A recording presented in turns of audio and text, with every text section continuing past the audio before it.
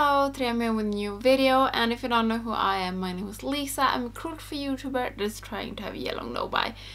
And I need your help. I'm struggling a little bit with coming up with talky videos where I don't do my makeup right now. And if you have anything that you want me to talk about, if you have any tags that you want me to do, please let me know down in the comments and I will try to do it. But today I'm going to do something that I have seen on BattyBean's channel. I think she might be the first one, I don't know. I have also seen Linda from Glitter Fallout do this, and I wanted to do it, and I sure have seen somebody else do it as well. I think this is kind of old thing. But I have picked out 10 different palettes from 10 different brands, and the video is if I have to decluttering one palette from each of these brands, which one should I declutter? And I think that is a really fun idea, and I like to talk about palettes, and you know that, and I know that you like me to talk about palettes. I'm going to drink some Pepsi because my speaking ability is this small today. So I have picked out 10 palettes from 10 different brands, and I have only taken palettes from brands that I have more than 2 palettes from. And I guess that I could have taken some more brands, but I thought that 10 maybe is a good way to start, and I don't want this video to be too long. We will see how much I will talk about. Yeah, I think we just get started. And also in the end of 2021 I did eyeshadow palette and decluttering video. I can leave it up here, where I did decluttering 43 palettes, I think it was. And I haven't bought any new eyeshadow palettes this year because I am on a no-buy, so this would have been so much easier if I did it before my decluttering, if we say it like that. But yeah, I think we just hop into this. So I'm going to start with Kaleidos. I have all Kaleidos palettes except from Deep Sea Luster, the first one, and the 4 quads that they have. I think I have all the other palettes, and there is one palette that I don't think this is a bad palette, but I did get this palette in Pure. I think I would have bought it if I didn't get it, because I did collect Kaleidos, but it is the Sashimi City. This is their number 7 in the Futurism line, and this is just not something that I want from Kaleidos. Even though I like neutrals more now than I did when this came out, this isn't something that I wished for from Kaleidos. I didn't think that they needed a neutral palette, and it's nothing bad with it, but it's not the neutral palette that I reach for. It's not a neutral palette that I think it's amazing. I think they could have done some more fun things with a neutral palette. Like, the mattes are pretty similar to each other. The deep brown ones and these other two are pretty similar, and the shimmers are more like toppers. So yeah, this one would have been the eyeshadow palette from Kaleidos that I would have declutter. Then I took Nabla, and as you know, Nabla is one of my favorite brands as well. And I actually think it would be this one. This is the Cutie Palette Nude. This is the number 1 palette. It looks like this. I do like this palette, but it is the least of favorites for me when it comes to my Nabla palettes. If I do have the analog, I have almost all the other palettes from Nabla. I don't have the palettes that I can't remember the name, but I almost have all the palettes from Nabla, and this would be the one that wasn't going to stay. Not because it's bad, but I don't think this is a fun neutral palette. I did actually do a video where I talked about and ranked some neutral palettes. I can leave it up here, and this was, I think it was the last place. And it's just not a favorite. And then I'm going to talk about Colourpop. And this was actually a little bit hard, but I think that this palette, if I'm going to be honest, I don't really know why I keep this palette, but I do want it. Maybe because it gives me good memories, maybe because there is like a few shades in this that I really love, but I haven't used this for so long and it's a little bit dirty. I haven't used this for so long, and it's the Zodiac palette. I did a series with this 2021 or 2020. I can't remember. But I did do a series with this where I used each of the shade every month because it's the 12 Zodiacs in this. I know that you really did like the series, and I thought it was fun as well. But this palette, I don't know what's up with this one. Some of the shades are amazing. Of course, my shade, I'm a Pisces, and this one, it's shit. It's so bad. And this Aquarius is also bad. This Capricorn is just like a normal black one.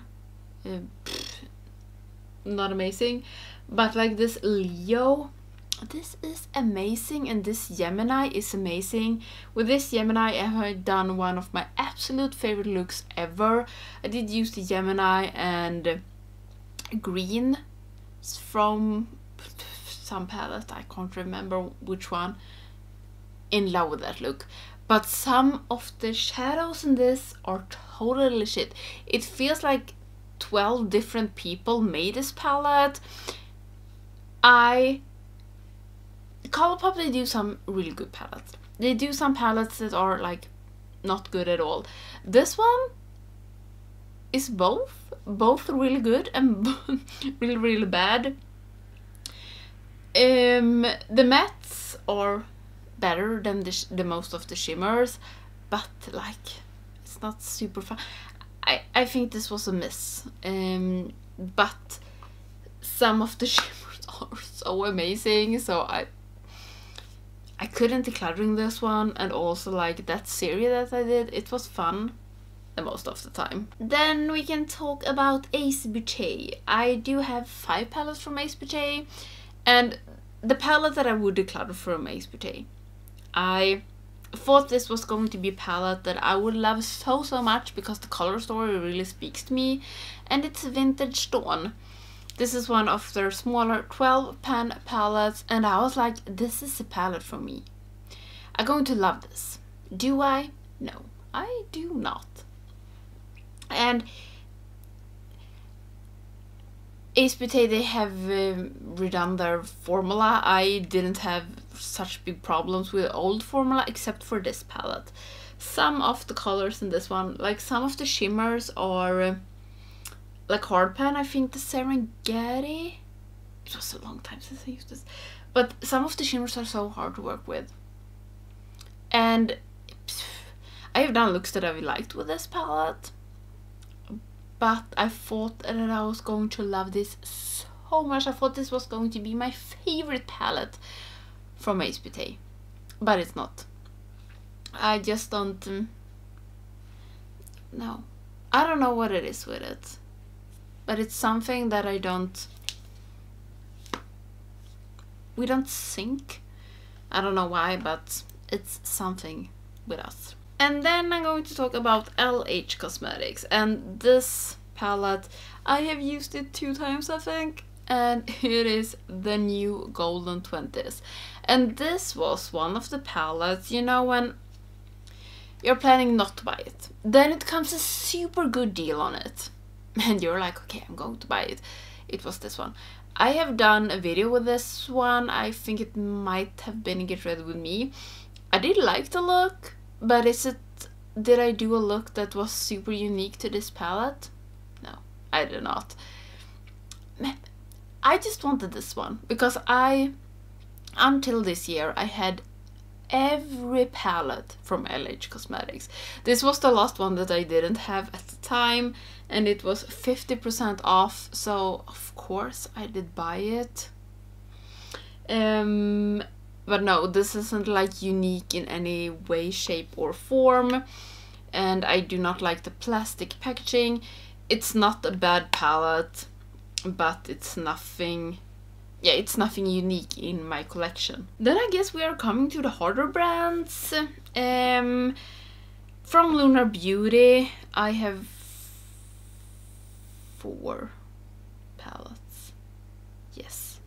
And this palette, I was so close to decluttering in my eyeshadow palette decluttering, but I changed my mind. It's the Strawberry Dream. The thing with this one is, it looks like this. I actually have a little bit hard time to do a look with this. I do really like the shimmers. I don't like this blue shades down here, and I don't like this that much. I have done looks that I'm really liking with this one. I have had the pink and the gold shimmer. I love to match pink with either gold or yellow. But it's something about this, I don't know what to do with it. And I was so close to decluttering it, so this is my choice for decluttering one from Lunar Beauty, if I had to. I'm not going to decluttering this one, I'm going to save it. Have I used it since my declutter? No, I have not. But yeah, this would be the one from Lunar Beauty. Then Shroud. This was actually kind of easy, because the other palettes I have from Shroud, I love so much. And I would decluttering the Dive In It palette. This palette is my least used palette from Shroud. I was so hyped when this came out. I thought it was so fun to finally try some shimmers, because I only tried the Creepy Cute before this. So I was so happy it was 2 shimmers, and I did really like all the matte shadows. But this is also a palette that I struggle with. I don't know what to do. I have done some looks with it that I have liked, but it feels like I want to do something special, and I don't know what. Maybe I should use this soon. I've done a Shroud week where I used this, and yeah, maybe I should just use it. I think like the combo, like these 3 shades go really good together, but then it's a little bit, I don't know. I don't know why I have such a hard time to play with this. I do like it, and I do like to use this as a highlighter. But yeah, it's something about it. I think I want to do like, when I'm thinking about Shroud, I really want to do a special look, like a really colorful look, or a really like unique look. But with that one, it doesn't feel like you're going to see that I've used the Shroud palette. Does that make any sense? I don't know. Then we can take Eva's place, and I guess you know which palette I'm going to talk about. I have tried to decluttering this one, but I couldn't. Then I did do a look in May, I think it was, that I did really love. But I actually don't know. It was between this one and another palette from Eva's place. Have I changed it? Okay, it's the to say. And I think I might declutter the Zulu palette, but also like this, it's something about this. I have talked about this so many times. It's something about this that I don't like. The color story is really unique when it comes to UVS, and I think it's kind of unique when it comes to eyeshadow palettes overall. But it's just something about this palette. I know that a lot of people do love this palette. I'm not one of those. But I do really like it. But it's something that isn't... Is this really the palette that I would declutter for you this place? Or is it Zulu palette? But I have like special memory with Zulu palette. Maybe it is the Zulu palette. Should I change my mind? Is this happening? Do I change my mind about the Dusay palette? Yes, I do. I'm taking the Zulu palette instead. What is going on? The Zulu palette. I have better rainbow palettes than this one, and the brown is annoying the crap out of me. I did a look with this a couple of weeks back that I did really love, but this isn't the palette that I did a throwback week and used the palettes that was my favorite 2018, and I'm not picking out this palette. So yeah, this one. Strange things are happening right now. So I have 2 brands left, and one of the brands, I didn't know if I was going to take this brand, but now I'm doing it, and it's Lethal. And I have 4 palettes from Lethal. That is like pre-made palettes. And I thought first, like, yeah, it's going to be easy, I'm going to take the Yolena palette, but actually I didn't. I took the After Dark. This was their 80s inspired palette, and I do like how it looks, but I haven't done a lot of looks with this, and I don't know why. But maybe this is a little bit too light for me. Like, I like these colorful colors, these colorful shades, but it's nothing like, oh, I want to do a look with these two. Oh, I want to do a really 80s look with the pink and the purple. I don't. And I guess that is why I haven't used this as much. And it's really like a palette that I did a first impression with it, I'm pretty sure. And I know that I've used some of the shadows where I've done a Lethal week, or I did some purple. When I did a purple week, I used, I think it was this one, and maybe, I can't remember. But I don't know. It's not just my colors, and yes, I could just take them out and I put them in a little C palette and do looks from there, but I just don't. And yeah, the last brand is Menagerie. And if you would have asked me a year ago, we all know that I would have decluttering the Colourpop. I actually think I've changed my mind. And I took the Pastel Pop palette, and this is a pastel little dream. I do really like how this looks. I like that it is a lot of pastel shades, but for me and my pale skin, even I wish that the shadows was more pigmented. Menagerie does some amazing pigments, or amazing shadows that are so pigmented and so good. In like the Serenity palette with Annette's Makeup Corner, there are some really amazing shades. In this one, I bought this because I wanted more pastels. But I think some of these are really similar.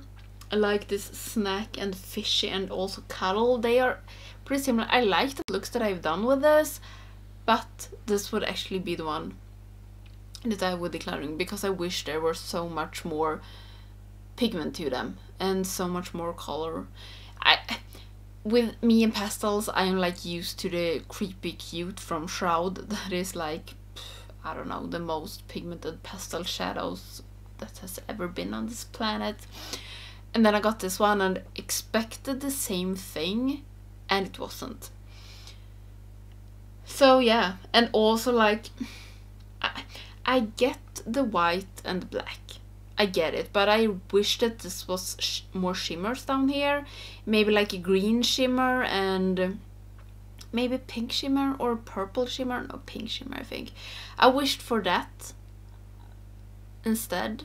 Or take away this shimmer and put in something else. I don't know. I know these are like to mix things, but like, who do you think I am? Do you think I mix things? I don't know. So yeah, this would be the palette from Menagerie that I would declutter. So yeah, that was all for this video. Some of these things did surprise me, like the Zulu palette instead of the Douce palette. Am I one of the people that love the Douce? Maybe not love, but like the Douce? Yes.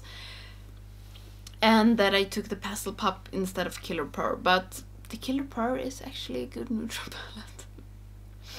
But yeah, that was all for this video. I do really hope that you have liked this. I will leave BattyBean down in the description, and also Linda from Glitter Fallout, and also if I find some of my other friends that have done this, because this is an old thing.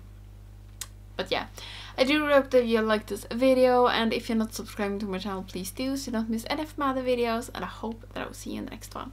Bye!